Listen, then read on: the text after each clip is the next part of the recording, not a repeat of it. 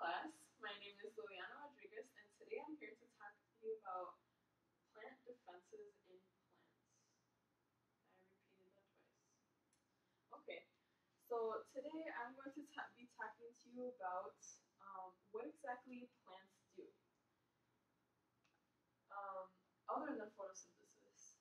I'll also be talking to you about what exactly a defense mechanism is, maybe what it looks like in a plant, and why it matters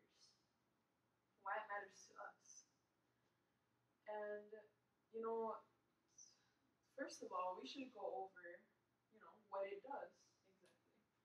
So, class, what do you think a plant does other than photosynthesis? Um,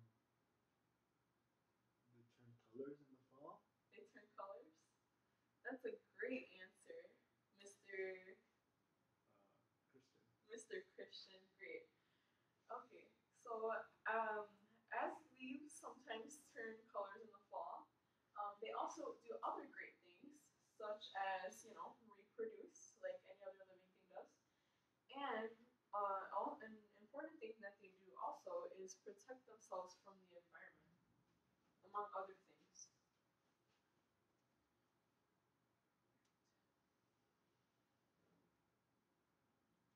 Okay, so what do you think a plant has to defend themselves from, class?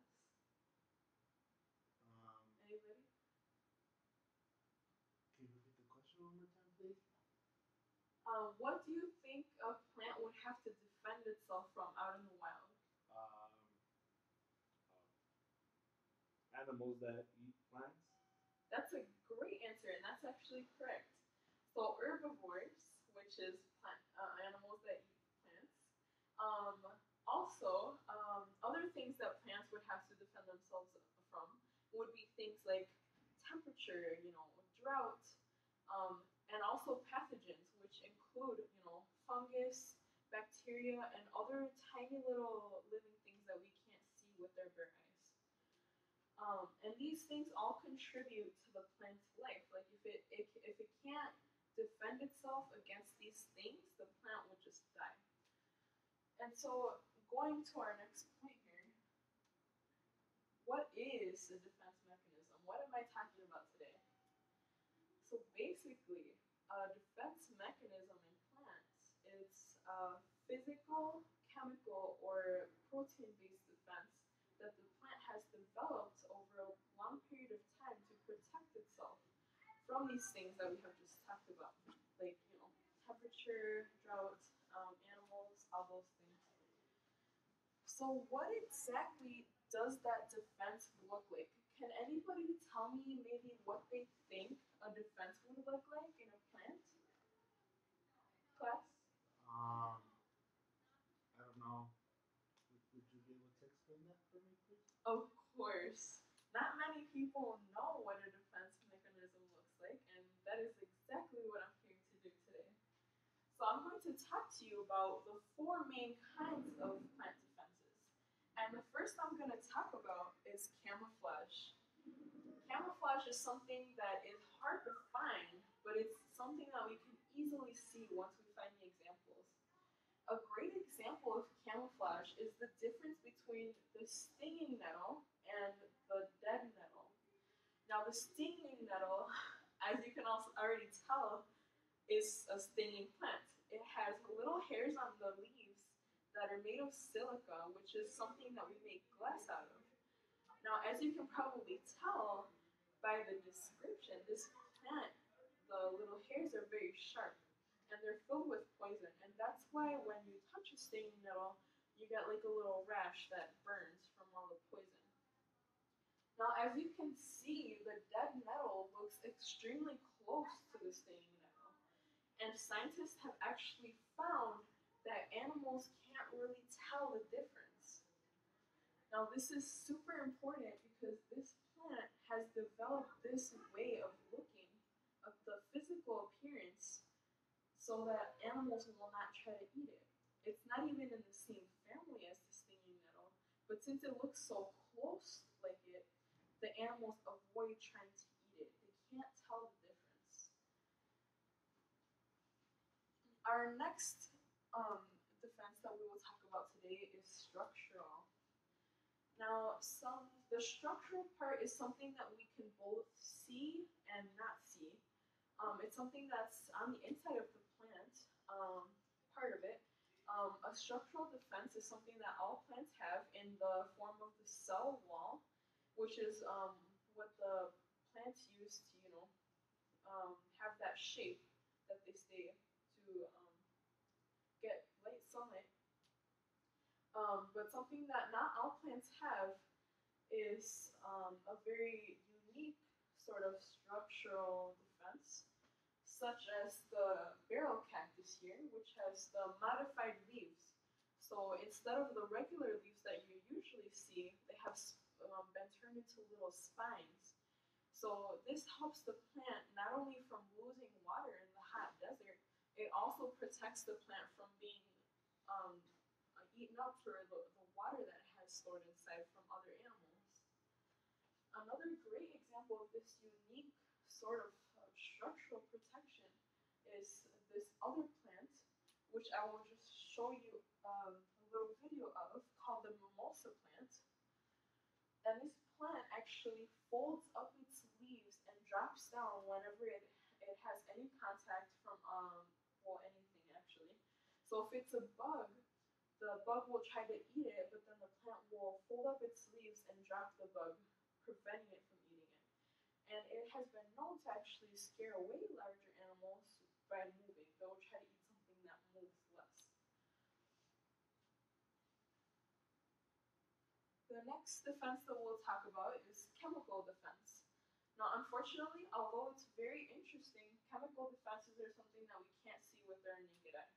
There's something that happens inside of the plant that works towards protecting them in a different way.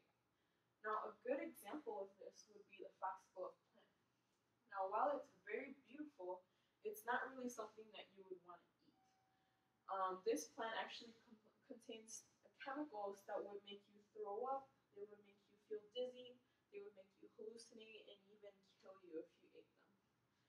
Now, this plant isn't exactly screaming, "Don't eat me," but animals have actually developed a sense of what they should and shouldn't eat over time, and so they leave this plant alone based on that knowledge.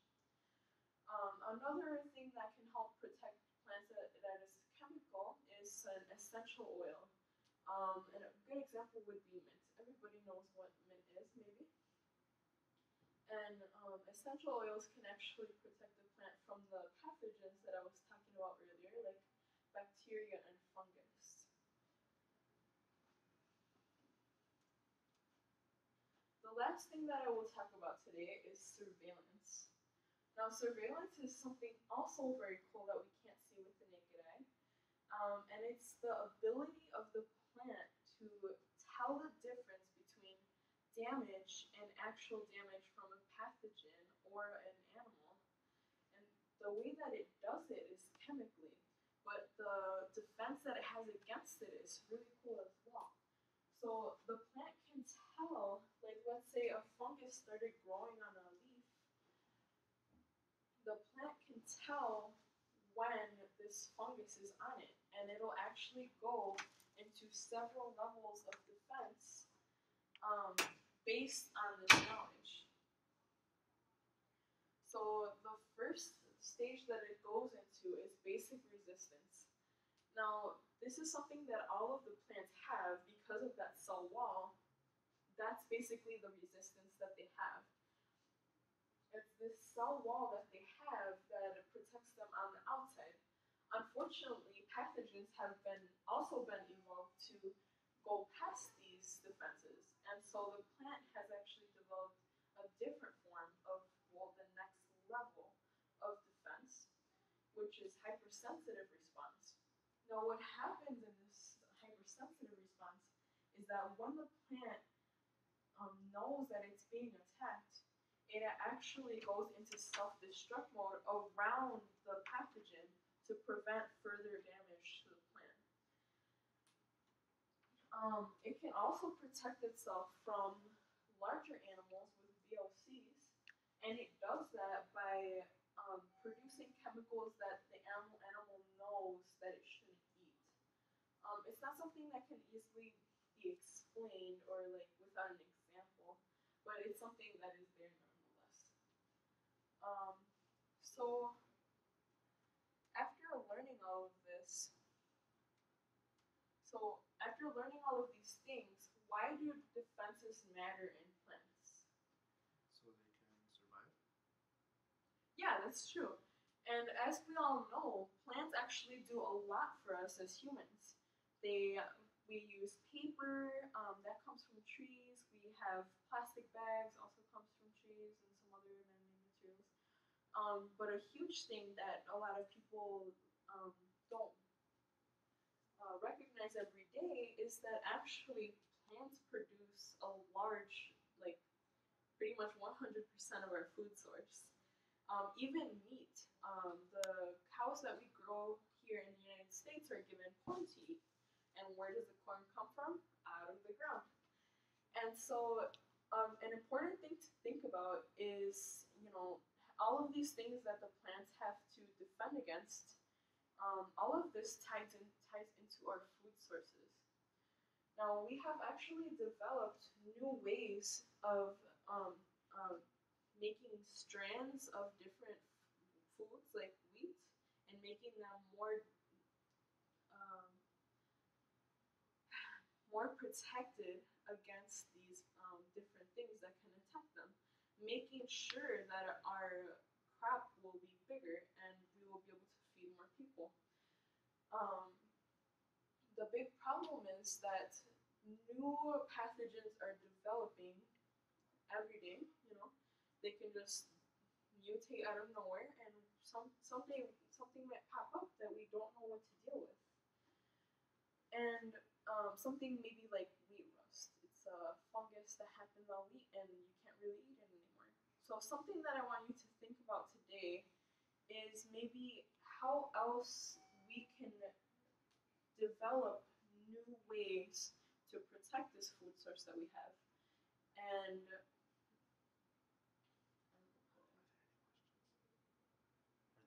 are there any questions? No? Okay. So basically, what we went over today